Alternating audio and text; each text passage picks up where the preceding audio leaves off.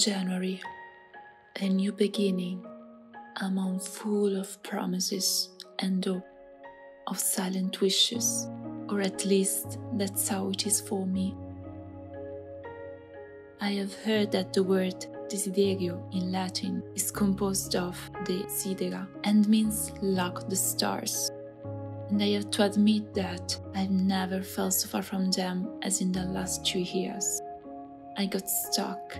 I stopped really dreaming. I feel I have no future or possibilities. We all have the need to aim high, achieve goals that are important to us, and to really live.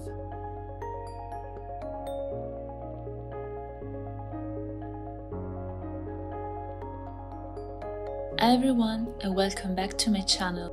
This month's theme is Nightcare, Velaris, and more generally, the book A Court of Mist and Fury. It is my safe harbor. You probably are one too. I chose this theme because it's a special month for me. I'll turn 27. I wanted to open the new year with a simple page full of stars, of course, and fireworks doodles. I believe that loading up at the beginning of the year with new resolutions is somehow harmful. That is why on the opposite page I decided to create a simple mood board. It's something visual and more meaningful that doesn't necessarily chain you to a to-do list. Or if you really want, you could find the word of the year and note it down in your bullet journal. There is no point in loading yourself with pressure already at the beginning of the year, isn't there?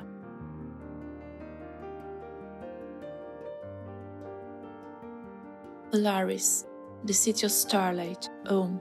I decided to depict the night of starfall, a holiday that coincides with the migration of hundreds of spirits to an unknown place and is celebrated with feasts, dances, and sky-gazing. I didn't want a realistic representation of the city as much as the image in my mind, the atmosphere of a place waiting for the light trails in the sky. I would have loved a festivity like that, really.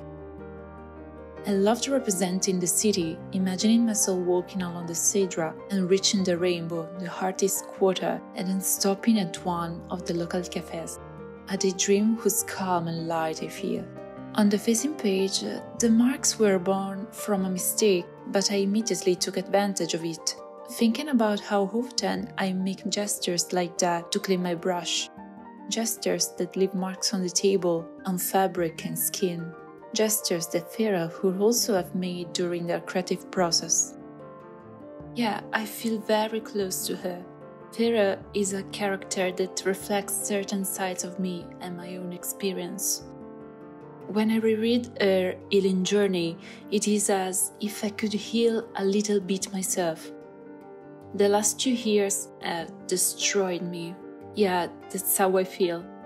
Everything I have done to be able to find work one day has been for nothing.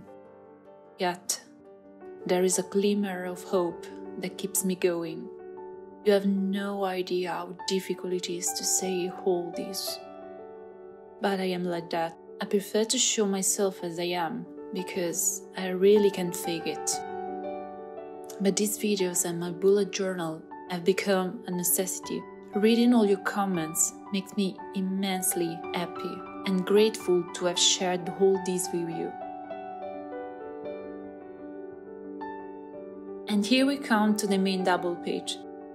I thought of painting a starry sky directly, as if I'm zooming in on the previous painting, and adding one of my favorite phrases.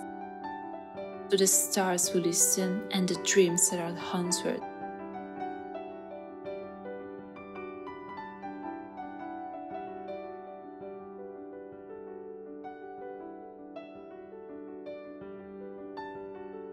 This is the approach that best meets my needs in terms of space and productivity.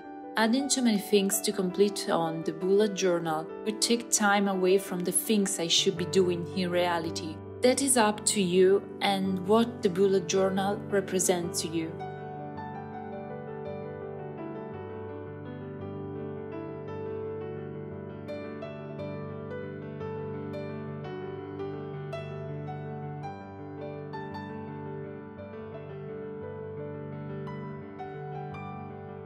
strongly wanted to include the Inner Circle's cabin in this month's bullet journal.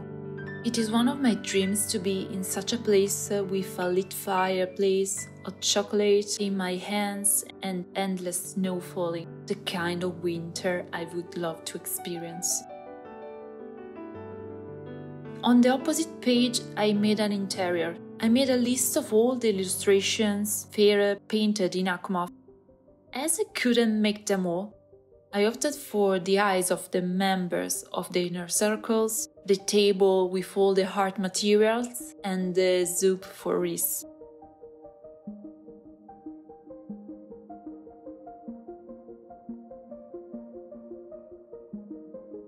I enclosed the various habits in green frames, a small reference to a particular promise between the High Lord and the High Lady of the Night Court.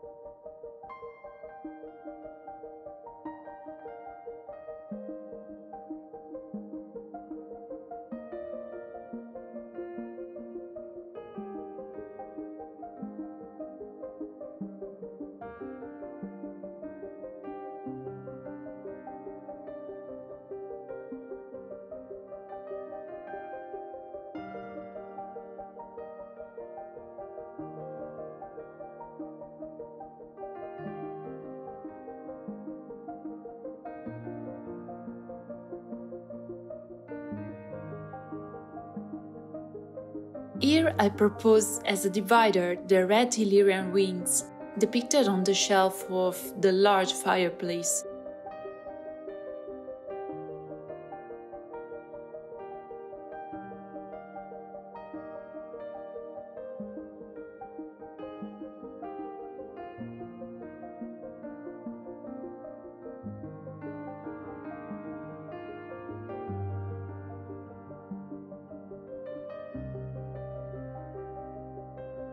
On this last page I made a simple graphic using the collage technique.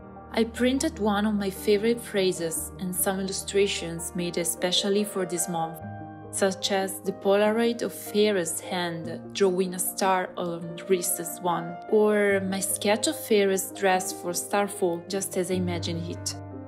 The portrait of the High Lord and Lady in black and white is always a sketch of mine, as is the one of Reese seen from behind.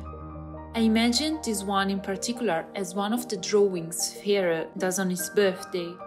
Anyone who has read the books knows. And here's the final flip through on this month's spread. Thanks for watching. If you did enjoy this video, please click the thumbs up button and leave a comment down below. I can't wait to read what you think about it. If you made this far, please subscribe to my channel to keep up to date with future videos, like and comment with the emoji of a little star. But stay here because I still have one last message for you. A year has passed, and despite everything, despite the fact that I've reached such a low and dark level in my life, I'm still here. I have survived. I wish you to find someone who recognizes your value, your abilities, and will support you, to find your place in the world, something I have desired all my life. I wish you to find your night court, your safe harbor, be it a book, a place, a song, a person, or yourself. I wish you to never abandon your passions and the ability to dream, for these are the things that makes us feel truly alive. To the stars who listen and the dreams that are answered,